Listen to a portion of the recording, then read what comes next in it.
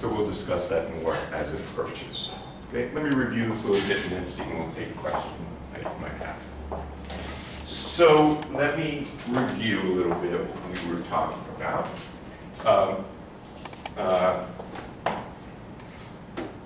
So we discussed a very important idea, the distinction between coherent superpositions or quantum superpositions of different alternatives and statistical mixtures of different alternatives. That's the language we use, and it has an important operational meaning.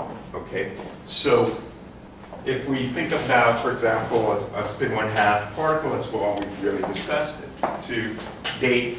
And so if we have a pure state, we've said that could be described by this ket, which generally could be in a coherent superposition of the two bases orthogonal basis states. Okay, and we know from the Born rule how to calculate the probability of finding one of the outcomes in a projective measurement, right? And that's given then by the squares of these amplitudes. And if we look at, for example, the probability to find spin up along x, as we said from the very first lecture, there's an important contribution to this probability which doesn't follow from classical logic. Okay? So this probability has pieces in it that we would argue from the point of view of logic. There's some probability to find spin up along x, given that the spin was spin up along z, times the probability it really was spin up along z, plus the probability that we would find spin up along x, given that the spin was really spin down along z, times the probability that it is spin down along z. And then there are these terms. These terms which have no classical logical analog. They are the quantum interference terms between those two alternatives. Okay? And that's the hallmark of the fact that these interference terms are there is the hallmark of the quantum superposition. The fact that these two alternatives were not locally real, we just didn't know which one they were. They exist in some quantum limbo state that we don't really understand, and that has impact on this probability. For example, if those two probability amplitudes were, say, equal to 1 over root 2, then the probability of finding spin up along x would be 1. We would definitely get that outcome. And we can think about that as there is constructive interference between those two alternatives. In contrast, if the amplitudes were equal but there was a minus sign there, then the probability to find spin up along would be 0. There would be complete destructive interference between those two alternatives. Okay. Okay, so that's the superposition, the coherent superposition, and that's being contrasted with what we call a statistical mixture. And a statistical mixture, what we say is that, you know, the preparer, we imagine this scenario, which is a possible thing that one can do, and one does do in some, say, quantum communication protocols, where the preparer has the ability to send you, the receiver, you're typically called Bob, I'm typically called Alice, because there are A and B, and those are the names you always use. So Alice prepares either this or that, and she doesn't tell you what she's doing, but she does so with a coin flip. that point that may or may not be a fair point. It has some probabilities.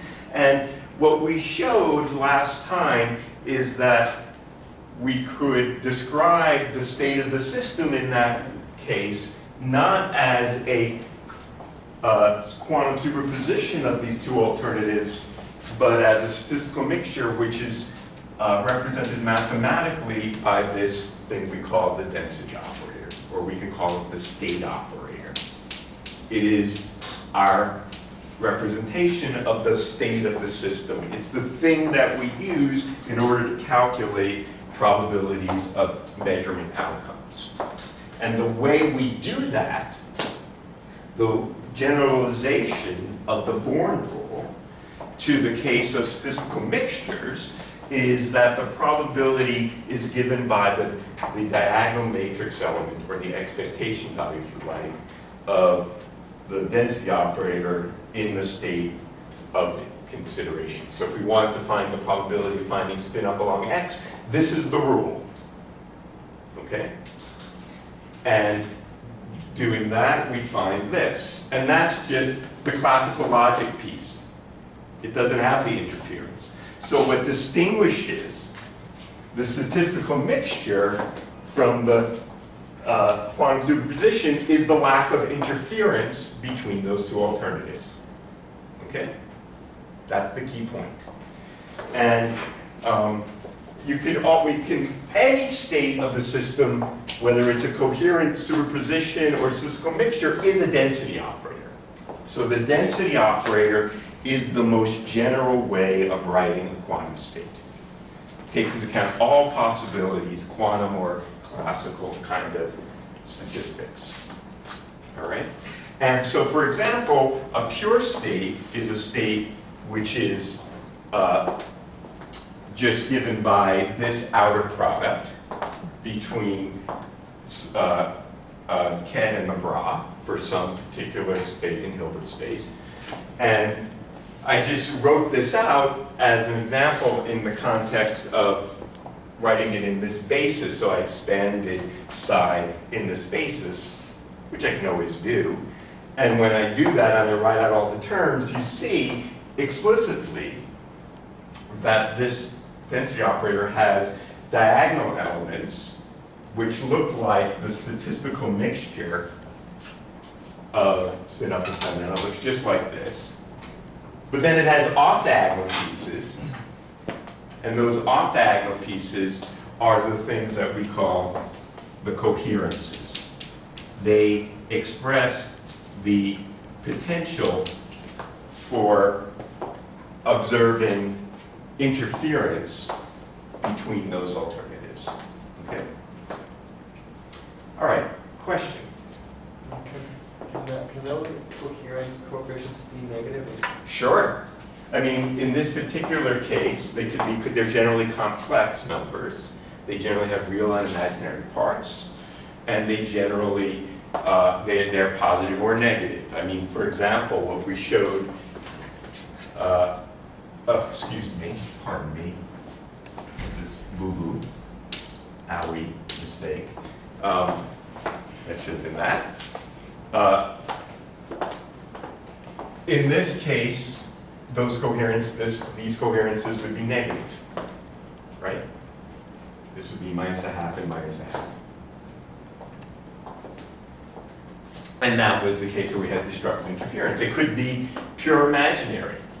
It could be anything, any complex numbers. Yeah. But the traits of the density operator were pure state less equal 1, right? Right. We'll get to that in a moment. So long as those two the top two Well, so these are real numbers. So long because they are the absolute squares of complex numbers. So long as they're equal 1, the state's fine.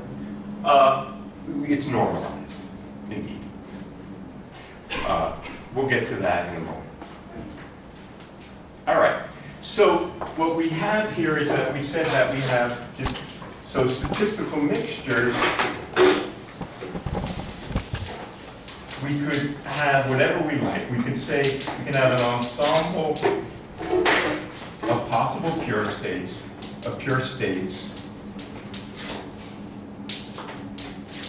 psi I. We could have as many as we like. prepared with probability pi. So we have this picture of the preparer sending us a pure state, but not telling us what she's sending us. She just tells us the probability she's going to do it. And the state we would assign, if that was the case, would be this.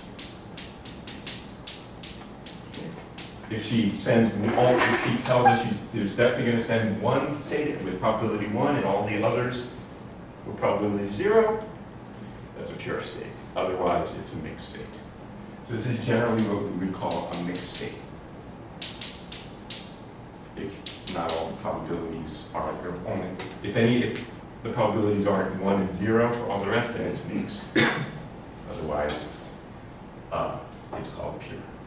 And moreover, we have that so in a basis, so let's just talk, we're talking generally now,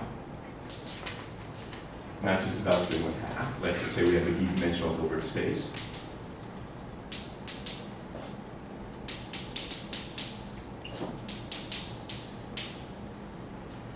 Then, and let's just say we have a basis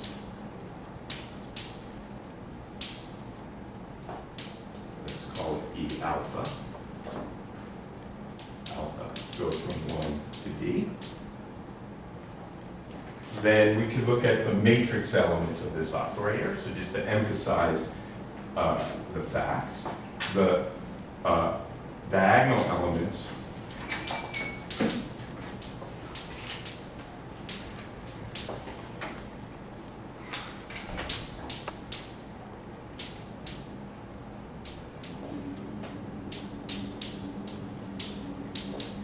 probability to find E alpha in a projected measurement. That's the Moore rule.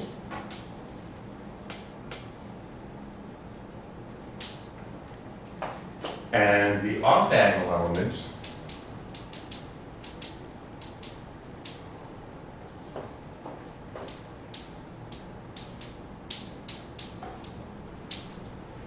are what we call the coherences. They are they in some sense represent the potential to see interference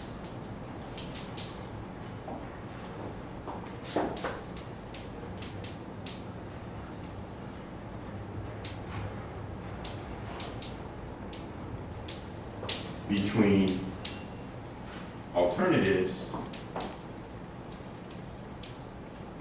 E alpha and E beta.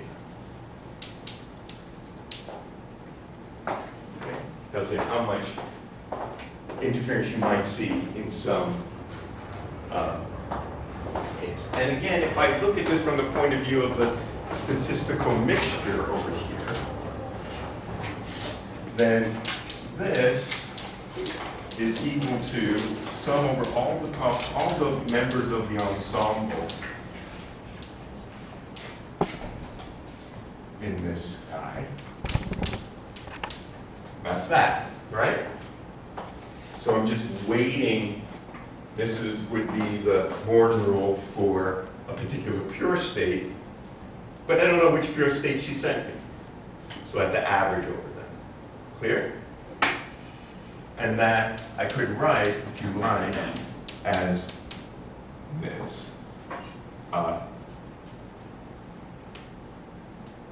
C alpha squared. Or I've written psi, or this is particularly type 1. I is equal to the sum over alpha, C alpha, for the ith guide, E alpha. Okay. Moreover, the off-diagonal element here sum over this di psi I data. That is equal to the sum over, so let me just write this as the ensemble average of that for all those guys. That means averaged over the ensemble. Now I have this, C alpha I, and this is C beta star.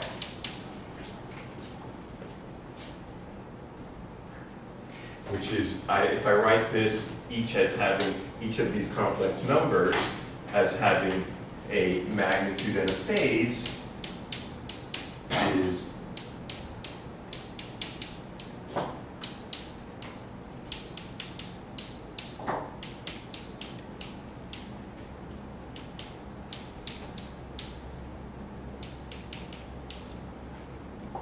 right? I just wrote each of those complex numbers as having a magnitude and a phase. And so, again, to emphasize, the key point of the coherences is that they have something to do with the phase relation. Coherence and phase are intimately related. I mean, you know that from, or maybe you know that from the notion from wave interference in classical wave theory, say in optics. If we talk about a coherent field, it's a field that has a well-defined phase. And the fact that the phase is well stabilized means that you can see interference between different wave paths. But if the phase is jiggling around in some way and not well defined, then you don't see interference between the waves, right? And that's what this is saying over here. This coherence is the ensemble average of this whole guy over all the members of the ensemble. And if the phase relationship is not well defined between all members of the ensemble, then it will tend to average out to 0. Okay? So there's this intimate relationship between a well-defined phase between the probability amplitudes and whether or not you can see interference between those alternatives. All right, so let's say a few more things now about the density operator. What its properties, what are its properties from a mathematical perspective?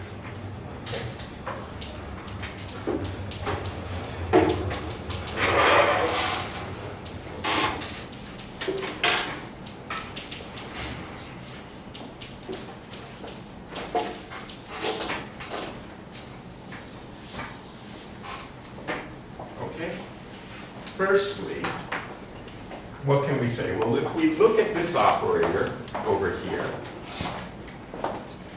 the density operator written this way, I'll just write it again over here.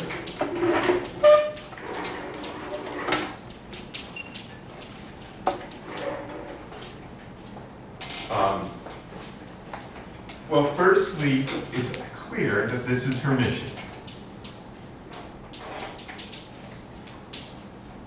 Right? Why is that clear? The Hermitian operator is one which is self-adjoint in finite dimensional space. Why is that obvious? Because P is real. Because P is real.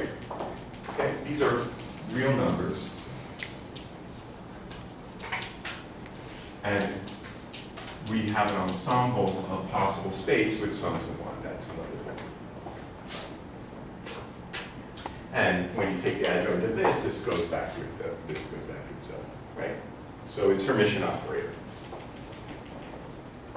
The other thing I can say is that it's a positive operator.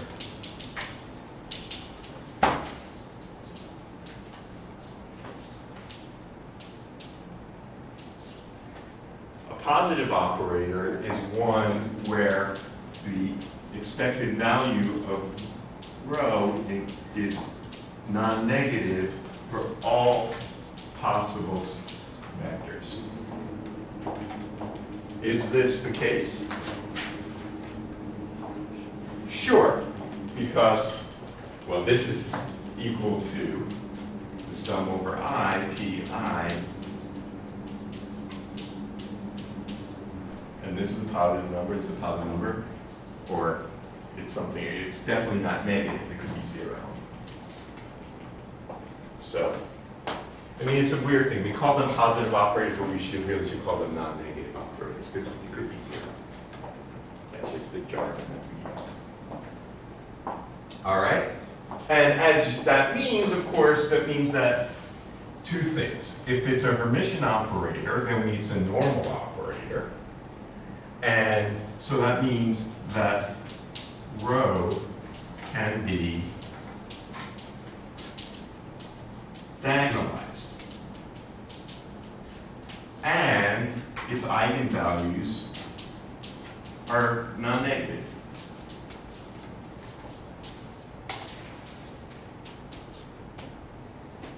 Those are two things that immediately follow. Right? So if what that means is that in dimension D, rho has D eigenvalues, and its eigenvectors can always be chosen orthonormal.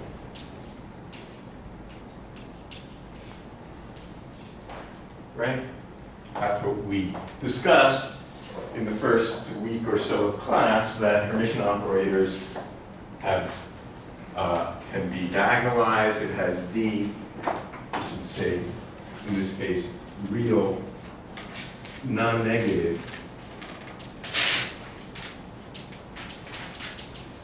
eigenvalues, and that we can always choose them to be orthonormal. Okay, if they're for different eigenvalues, they're automatically orthogonal, but we can always, if they're not, we can always find their orthogonal basis within the degenerate space. Okay, so let's call the eigenvalues of rho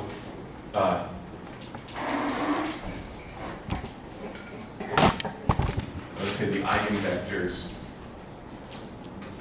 are, and we call them u lambda, and the eigenvalues lambda. And we can always express rho in the basis of its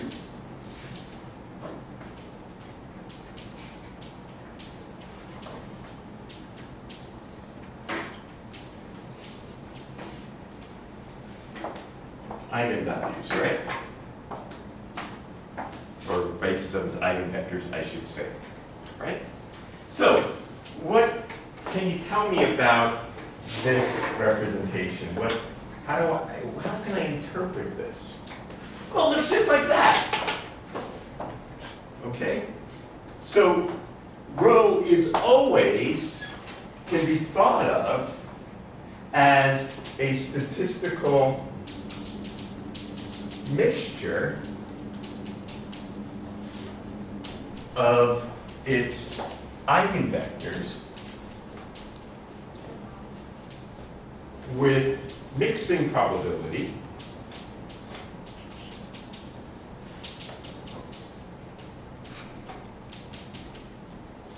given by its eigenvalues. Now here's an important point. These guys need not be the same as these guys. Okay? Now this is confusing, and let me explain why. I can tell you what I'm mixing.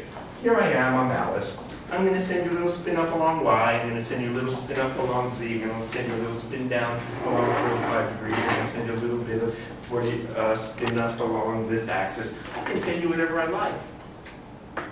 And the vectors I send you don't have to be orthogonal vectors. They can be, and I can send you a million of them. Okay? For spin 1/2. I can send you a million different possible spins, and I can tell you beforehand that's what I'm going to do.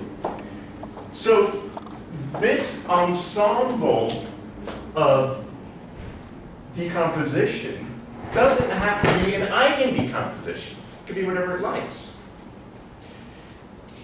One thing you learn from this is that there is not one unique ensemble for a given state. In other words, there are many, many, many different ensembles. In fact, an uncountably infinite number of different possible ensembles which all lead to the same density operator. You could not tell the difference. That's one of the things you're going to see in your homework. And that's because the classical probability and the quantum probability are kind of getting mixed up together. So the ensemble of this decomposition is not unique.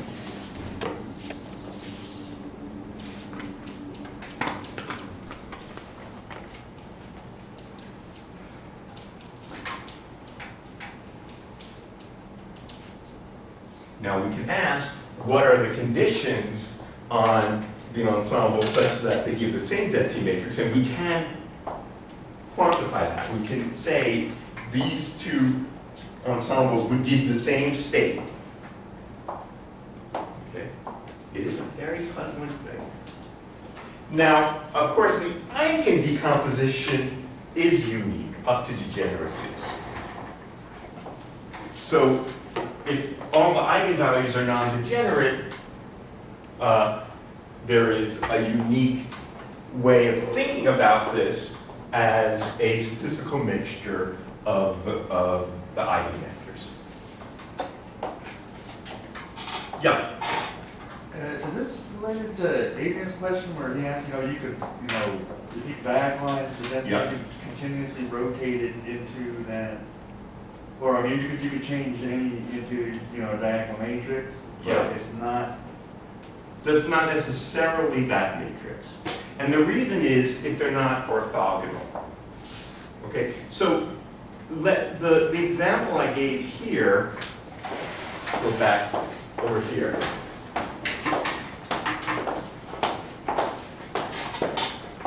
Let's bring the camera over here. This density matrix is in its diagonal representation. Okay, but let me come back over here then and say, suppose this is the problem I think you're going to get in your homework. Let's say I have rho is a half spin up along z and a half spin up along y. Okay. That's a perfectly good density matrix, a perfectly good density operator. That is not, these are not the eigenvectors of this operator, right? If I look, for example, what happens if I act this on this?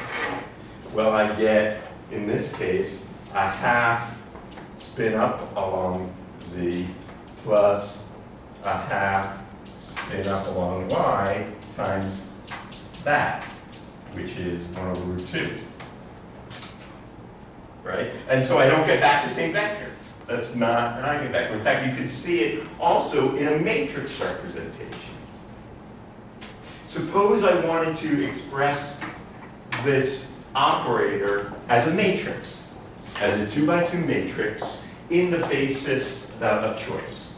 Here's a basis. Let's say spin up and spin down along z. So what does this operator look like in that basis? If I write it as a matrix. 1, 0, 0, 0. Everyone see that? This is in the basis. So in the basis,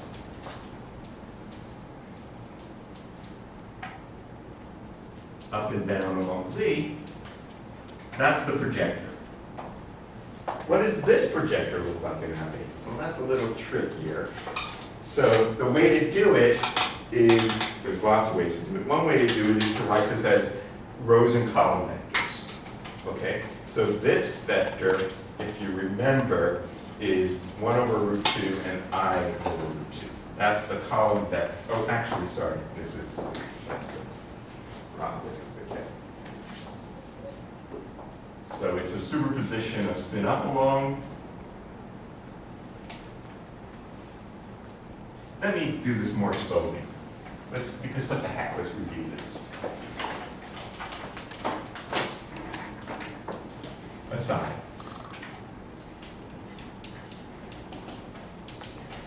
Let's let M be this operator. And I want to write a matrix representation of this in the basis.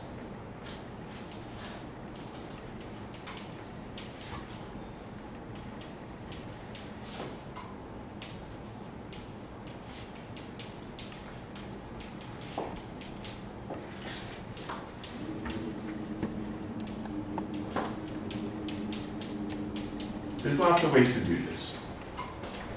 How do we do it? Well, we could insert a complete set, right, on each side, or we could just write out the matrix elements. We could say this is this, row, column, row, column, row, column, right?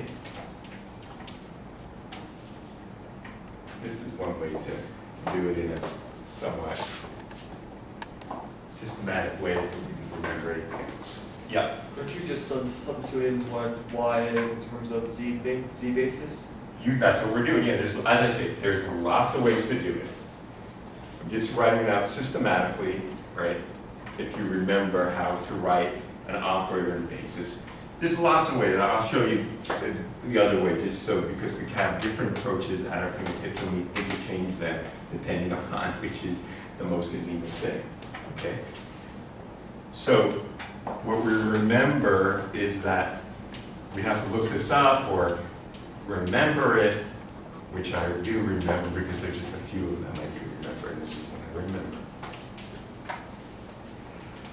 Okay?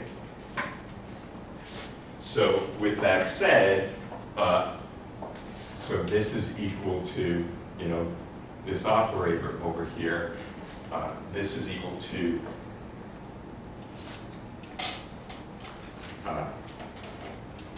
this. This is equal to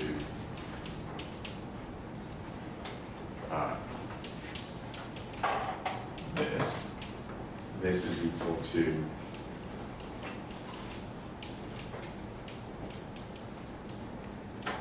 this, and this is equal to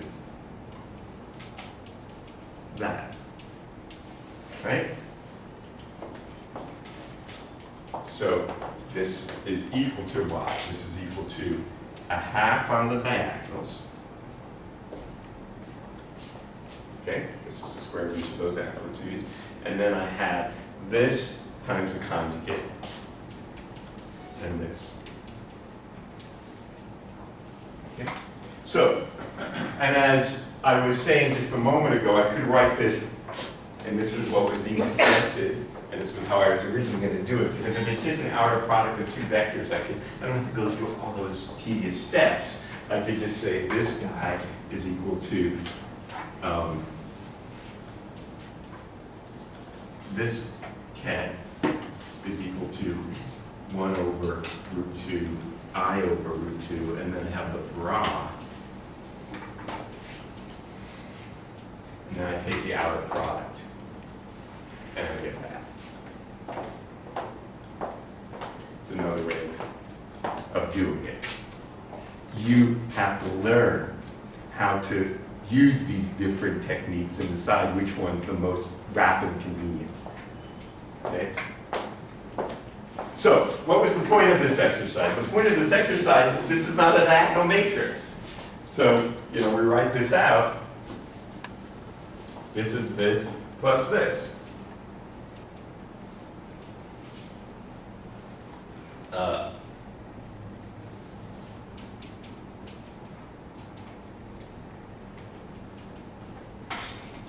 It's not a diagonal matrix. Even though it's a statistical mixture of these two things, it's not diagonal. Well, what does that mean? It means that there are coherences. But coherences between what?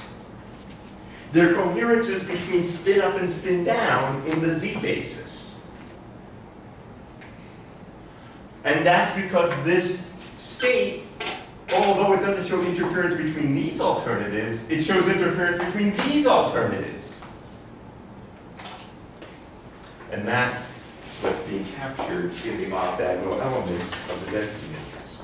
Yeah, Z, you had a question? So I mean, when I first saw this, I thought that for mixed state, the off-diagonals would be 0, but Yeah. that's not true. Exactly. Okay. Yeah, that's true. It does.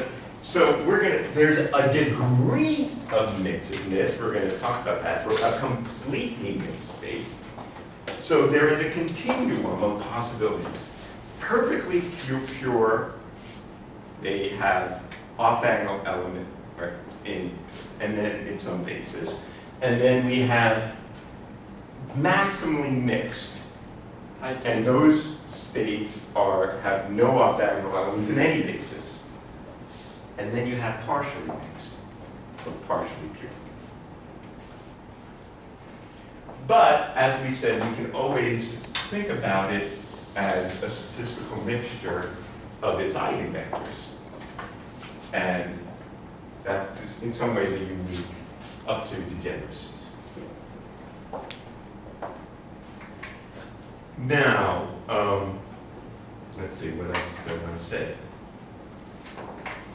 Yeah, notes here. I know. So if we had a pure state, partially mixed state, matrix, I mean, how can you tell which by just looking at the matrix? Good question. We'll get there very soon. It's an excellent question. It's an excellent question.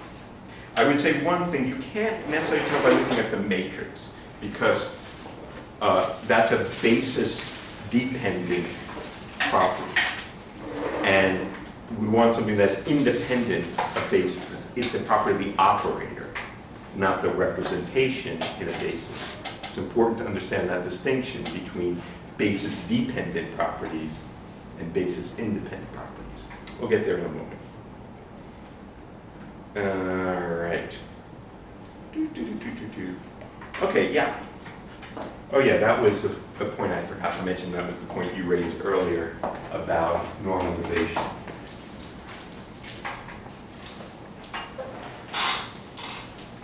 So, density operators are Hermitian operators.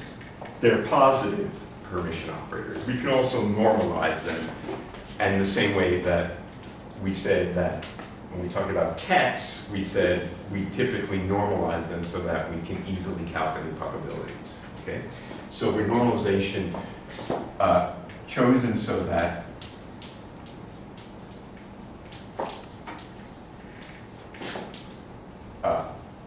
this equals the probability. I won't trip.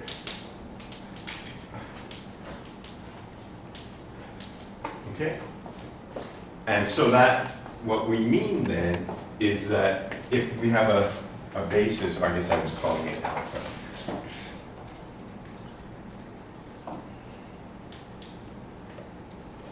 So what we want, if we have a basis, the alpha,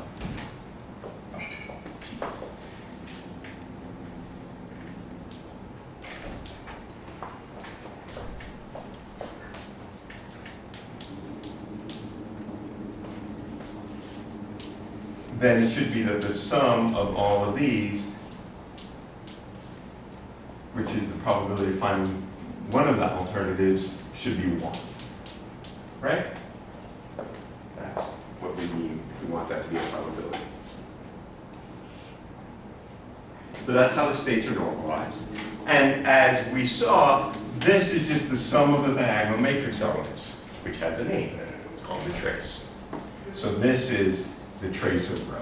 So we choose our density operators to be normalized by setting their trace to be 1. Now, a point, of course, is that we can always normalize afterwards. Okay, so if for some reason we had some operation where we got a density matrix that wasn't normalized, we could always renormalize it.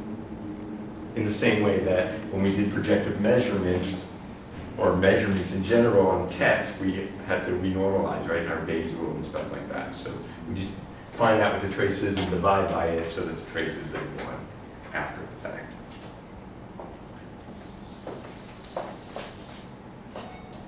All right.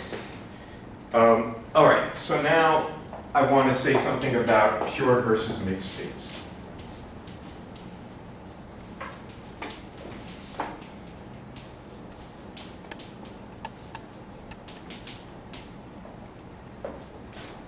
So for a pure state,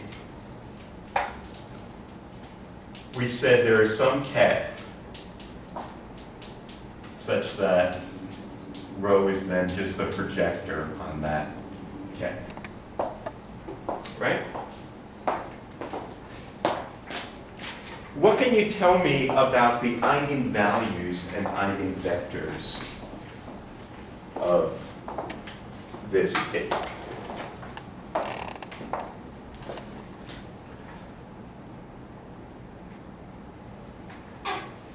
So remember, this is a ket, and it's a normalized ket, if this is a normalized thing, right? So the norm of this is 1. Not that that matters much, but I just wanted to remind you of that. Is this a normalized state? Does the trace of this equal 1? How do you tell? Well, remember we proved in one of the problem sets that the trace of an outer product is equal to the inner product. That's a very, very useful tool. And I always think about it as outer products with inner products. And I always put a little in there to remind myself that I'm clicking them together when I do the trace. I make this simple. So, what is the trace of this? It's just that.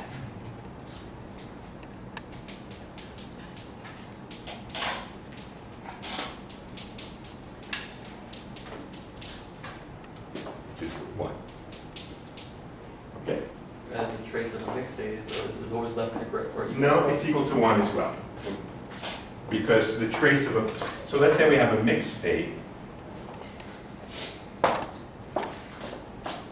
And let's say I wrote it as, I can write it in any ensemble decomposition I like. I'll write it in, there's some ensemble decomposition. I don't care whether it's the eigen decomposition or any other decomposition I want. What is the trace of this mixed state? What's the trace of that? It's the sum of the traces. Trace is linear, so I can bring it inside the sum. It's one of the things we proved. And the trace of this is 1. And so this is the sum of all the probabilities in that with 1. So for a mixed state, the trace of 1 is as well. The state is normalized, mixed or pure. But now, the question I wanted to get to is, what are the eigenvalues and eigenvectors of pure state? So here's my state, it's pure. Can you see one eigenvector?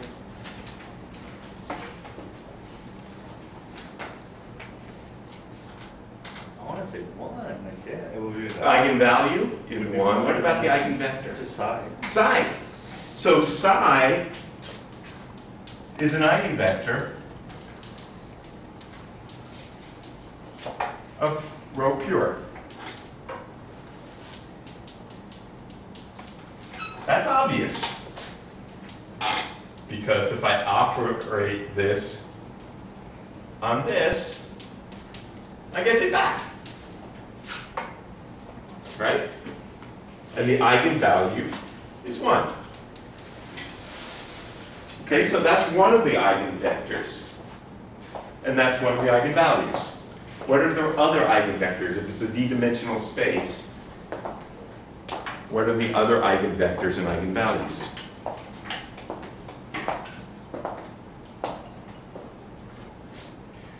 Well, let's just say we had a basis, and this was one element of the basis. Okay? And then we have all the other d-1 basis elements, all of which are orthogonal to this. What happens when I hit rho pure on those? Zero. You get 0. So all the other eigenvalues are 0. So for a pure state, and we can see that over here. Come back to this here. This is the general form of the density matrix, or the density operator, written in its decomposition in terms of its eigenvectors and eigenvalues. And if it only has one term, if it's a pure state, then one of these eigenvalues is 1, and all the others are 0. Then it just has that one term in it. So for a pure state, and that's important, this only has one eigenvalue that's 1 and the rest are 0. So for a pure state, let's put that on the front board. This is important. Not the stuff on the sides is not important, but somehow I have this feeling.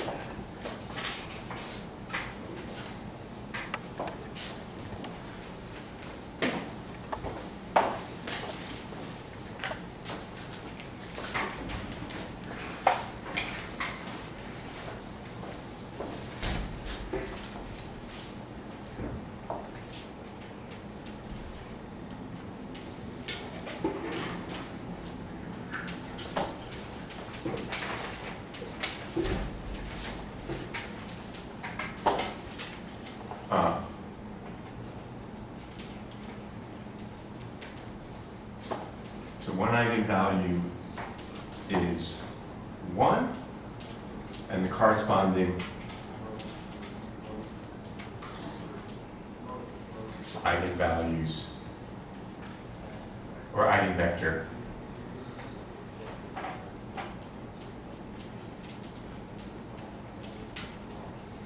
is psi. And all the rest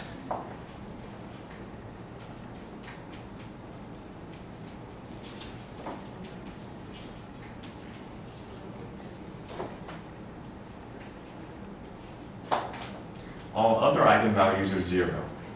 And it doesn't matter what, we choose any eigenvectors we like that are in the orthogonal complement to this. Anything that's orthogonal to that is an eigenvector, it doesn't matter. We usually wouldn't even write it down because it gets weighted by 0, so who cares? So, question. What is the matrix representation of this pure state in the basis of its eigenvectors? What does it look like? A 1 on one of the diagonal places wherever psi is in the basis. And 0 So the we rest would just write that one as the first basis element, and then all the others, some psi perp, doesn't matter. And it's that. So it's got 1s, and it's 0 everywhere else.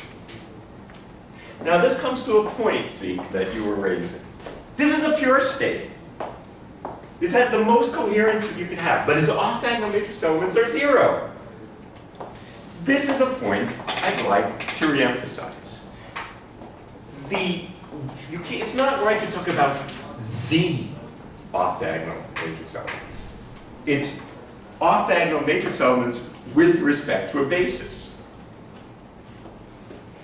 If it's a pure state, that means in some basis, it will have very big off-diagonal matrix elements. It doesn't mean that in every basis, it will have big off-diagonal matrix elements.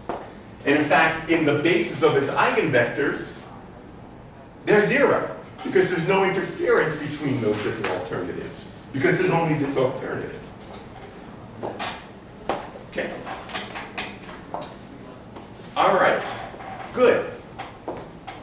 So, so now I want to come to the a question that Stephen raised. He's not here at the moment, but maybe he'll come back. Let's see.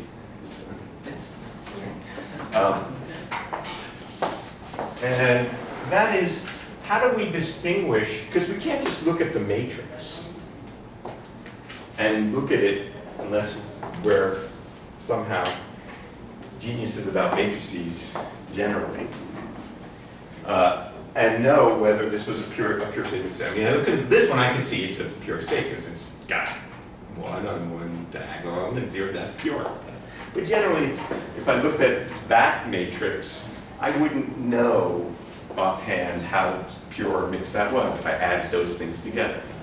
So what is it? What is a defining feature of the density operator that is a function of the state itself and not the basis with which we use to represent the state? So let's consider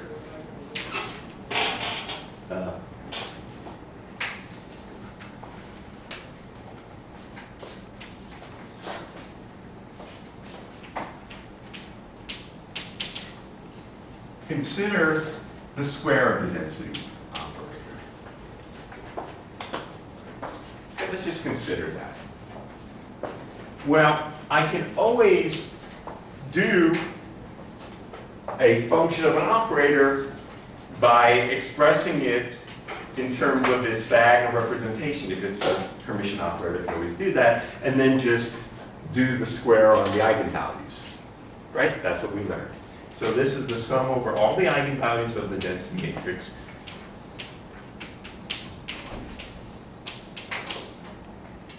Okay. So, what is the trace of rho squared?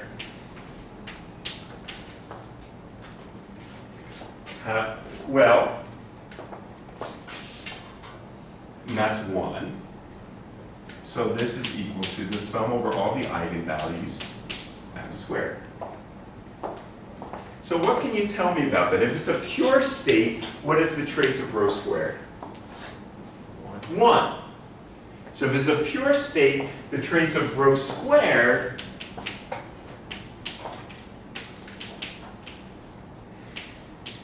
well, what if it's mixed? Well, if it's a mixed state, what can you tell me about the eigenvalues? I guess I should have said that over here.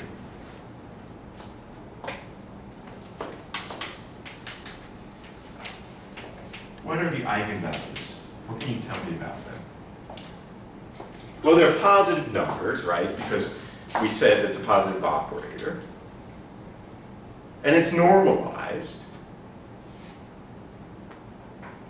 And if it's normalized, the trace means it's the sum of the eigenvalues.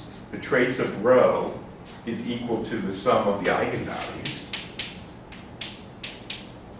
Right? And that sum has to equal 1. So what can you tell me about each of the eigenvalues? They have to be less than 1. Right? They could be 0. For a mixed state, all of these are less than 1. Yeah. But they're not necessarily the probabilities.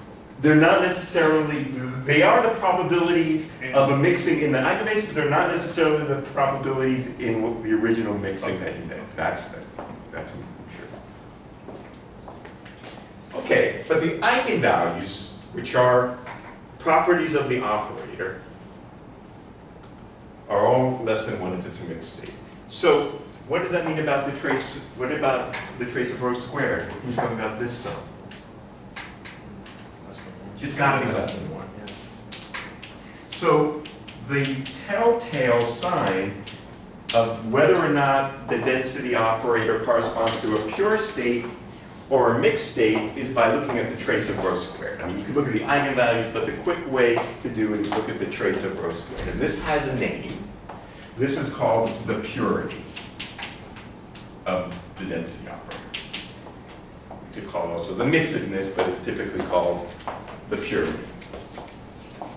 And so if it's a pure state, then the trace of the purity is 1. And if it's a mixed state, the purity is less than 1. If it's a statistical mixture of some kind. So what if it was maximally mixed? Would it- Good question. What does it mean to be maximally mixed? Excellent question. That's the next thing. Zero? Well, that's a good question. Let's find that out. That's exactly where I was headed.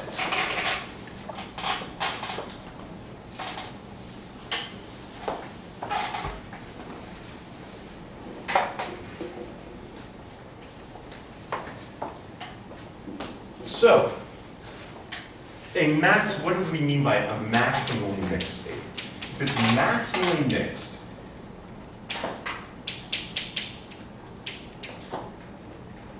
that is, what we mean by that is an equal statistical mixture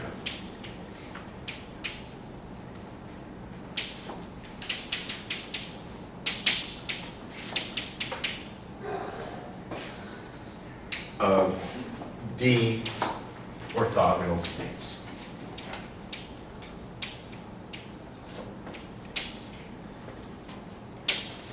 That's as mixed as you could be. For example, 50% spin up along Z, 50% spin down along Z. That's completely mixed. So all the lambdas would be equal? Indeed. So what are all the lambdas? In this case, it's a good, excellent point.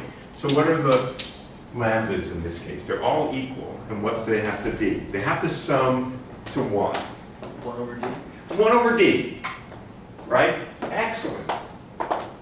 So the lambdas are 1 over D for all lambda. So how could I write then a representation of the density matrix for maximally mixed?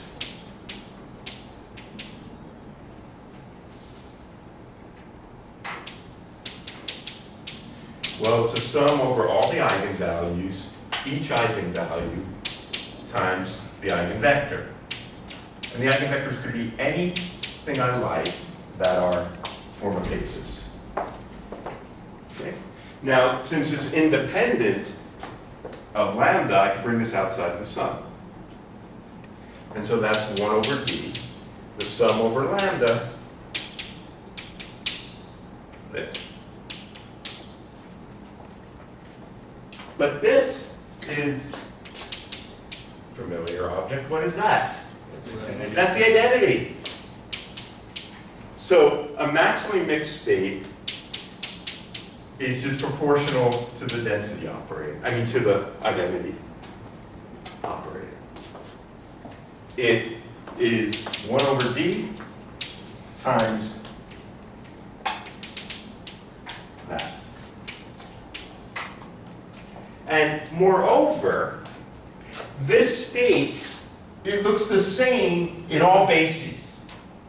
This is always what the matrix looks like, which means its off-diagonal matrix elements are 0, absolutely 0, in all bases. So the matrix is at 0, but its off-diagonal matrix elements are 0 in all bases, if it's maximally mixed.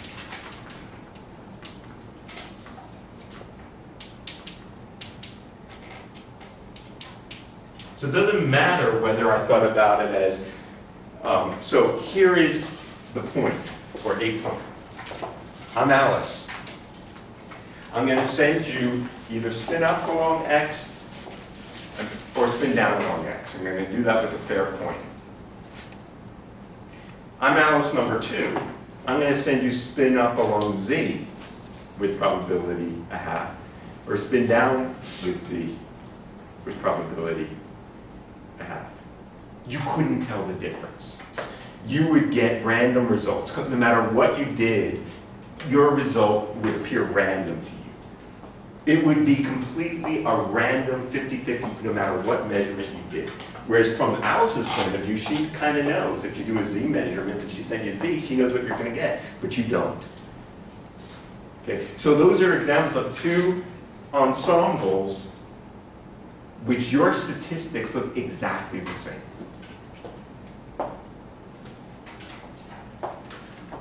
All right, so now what is the trace of rho squared? So for a pure state, this is 1. For a mixed state, it's less than 1. But what's the smallest possible value of purity you can have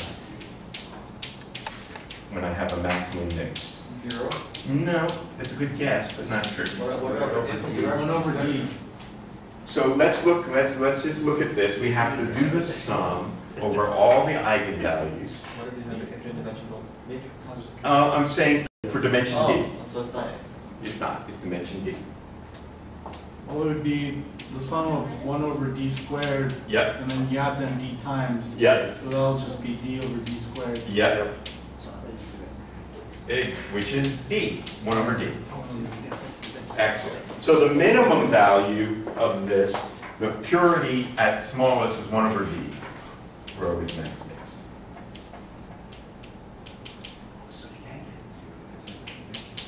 So you can't get 0. The purity is always something, but So- it doesn't mean it's just a small, but that's just the number we get. But the off-diagonal elements are absolutely 0 for a maximum mixed state, and that's what's important. Okay? But the purity is a measure of how mixed the state is. Now, I should just, there's something I meant to say earlier, but I hadn't, but let me just say it now. Some of these concepts are not, this is not purely a quantum mechanical idea. This is something that you might be familiar with if you've studied optics. And that's the notion of partial polarization and polarization. Suppose I have the light that's coming out of this light bulb, and I looked at it through polarizing and analyzing. If I looked at it at, say, vertical, half of the intensity would come through.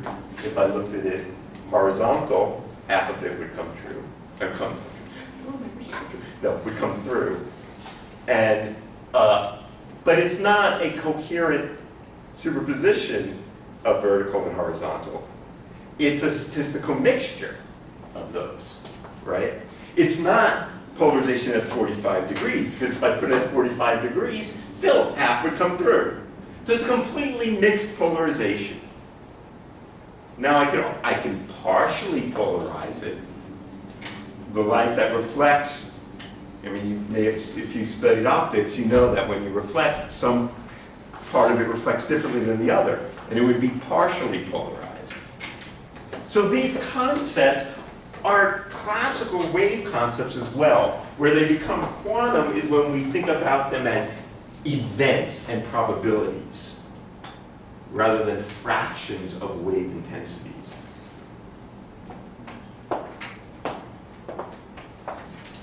All right. Excellent.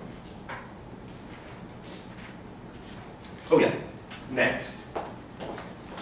So another thing we want to talk about here is, so we can calculate probabilities if we have the density operator, but what about expectation values?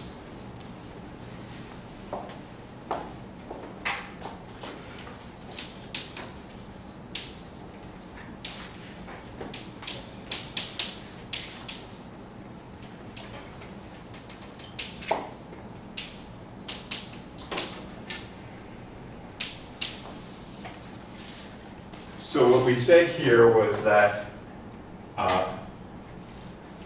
given, or so,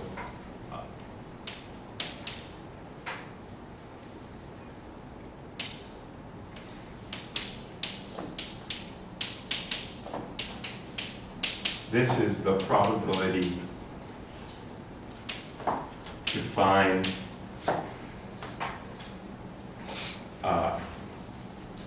eigenvalue A associated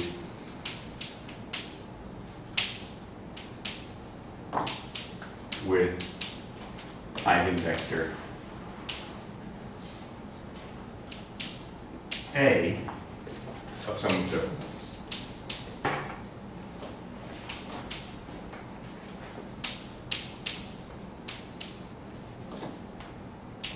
right?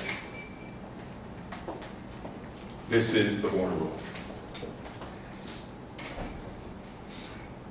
So, this is the probability. I'm going to find it a little scripty. I could rewrite this in a way that is useful. This is equal to the trace of rho with that projector, right? Because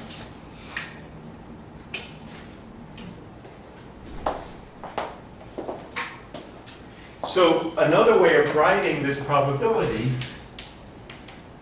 is the trace of rho with the projector on that space. So this is the projection operator.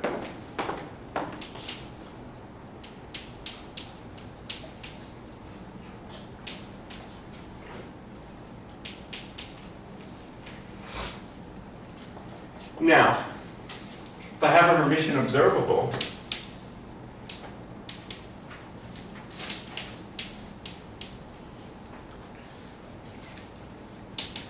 then we can decompose it in terms of its spectral decomposition in terms of its eigenvalues. Now, I can even allow those things to be degenerate. That projector could be onto a degenerate subspace associated with that eigenvalue, if I like. It doesn't have to be. It could be a 1D projector like this, or it could be whatever. So, the expected value of A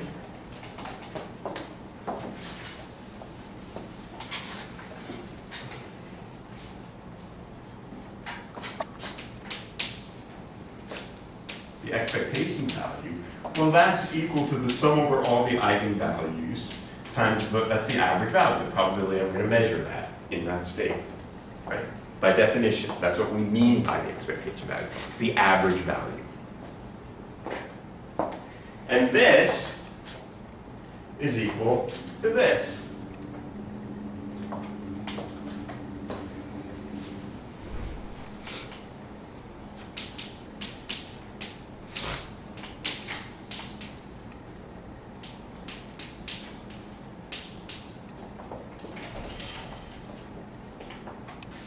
Right?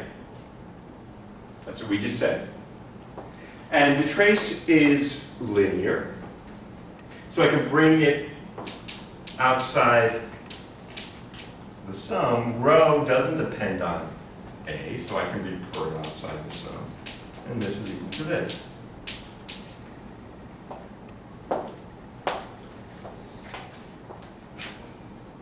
Right? I brought rho trace outside the sum, and then I put rho outside the sum. And this is the observable A. So, the general way of expressing the expectation value when I don't have a pure state, but I have a general state, which might be mixed, is to look at the trace of the observable with the state.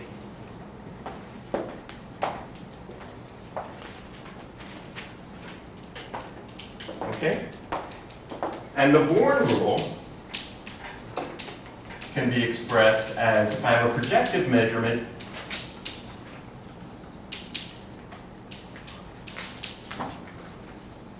the probability I'm going to see that outcome is the trace of rho with the projector. Can anyone guess if I have a general POVM with POVM elements E mu? What is the probability of seeing outcome mu?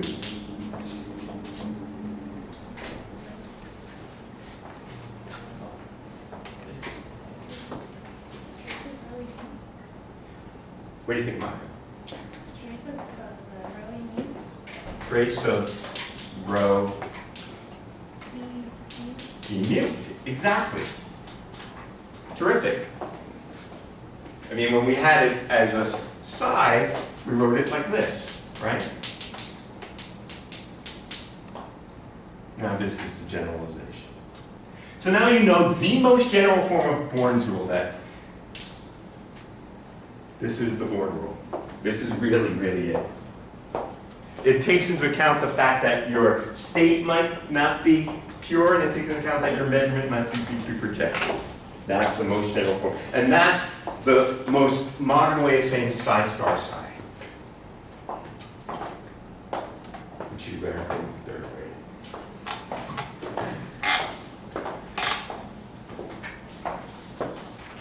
All right. In the last 2+ whatever minutes, I wanted to say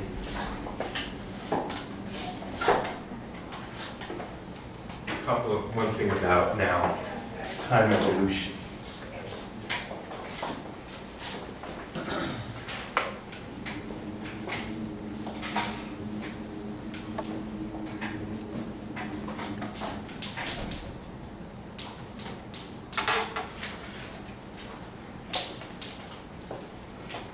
So what we said was, when we had if we have a closed quantum system,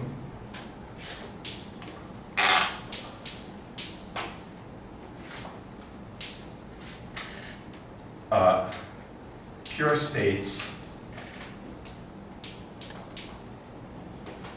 are mapped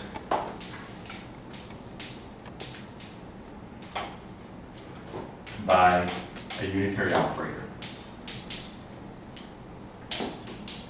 I'm going to change my notation a little bit. I'll fix it in the notes because that's a notation I prefer to use. Let's say we have the state at time t0. And we want to know what is the state at some later time t. They're related by a unitary operator, which I'll just split these two. Okay? So t greater than t0.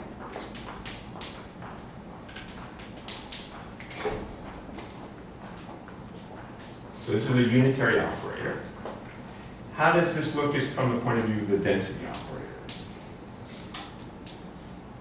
So the state at time t0 was this.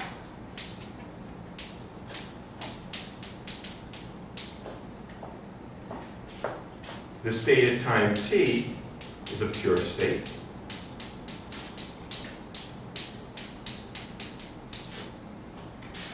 And that state is given by u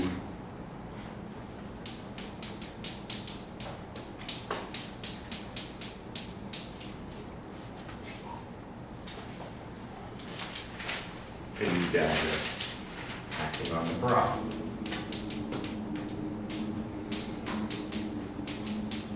Right? And this in between is this.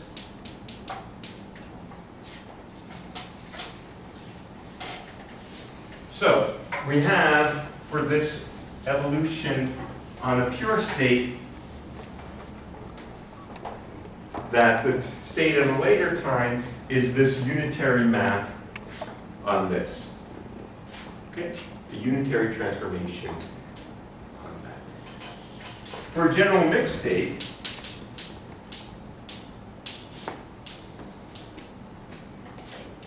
which could be in any ensemble composition I like,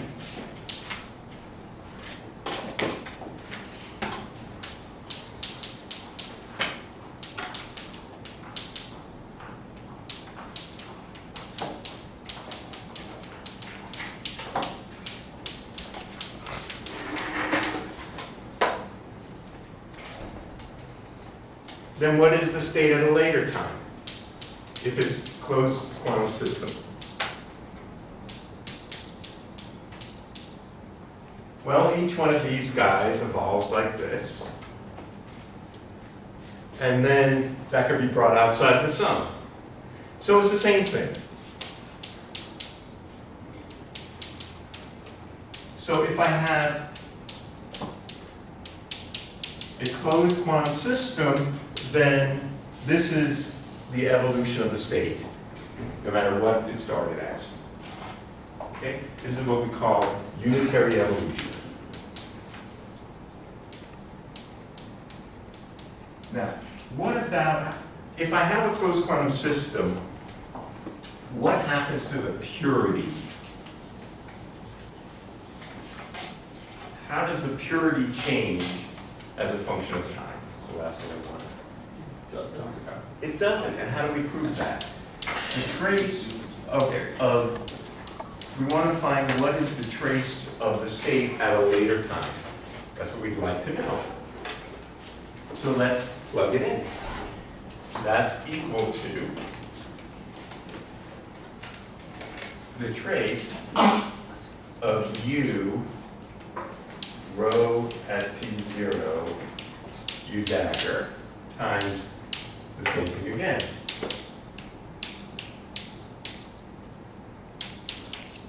Right? And now u dagger u is 1, right? So this trace of rho at time t, rho squared at time t, is the trace of u rho squared at t0 u dagger.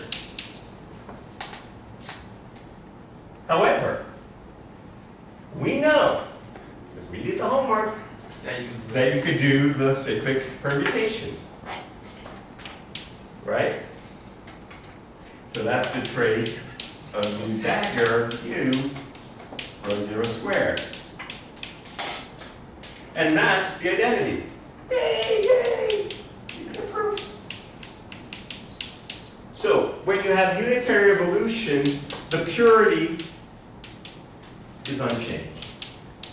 And that's what we expect. That's sort of how we defined the fact that the evolution of a closed quantum system was unitary, because we wanted to say it kept pure states to pure states. But moreover, it doesn't just say pure states to pure states. Whatever mixedness you have, that mixedness is unchanged. And that's because we're neither losing information nor gaining information. Okay, what we'll talk about briefly to conclude this discussion next time is that, of course, not all evolutions preserve purity, because for God's sakes, how do we get a thermal state when we take the silver atoms coming out of the oven? So we want to talk briefly about that and the idea of equilibriums.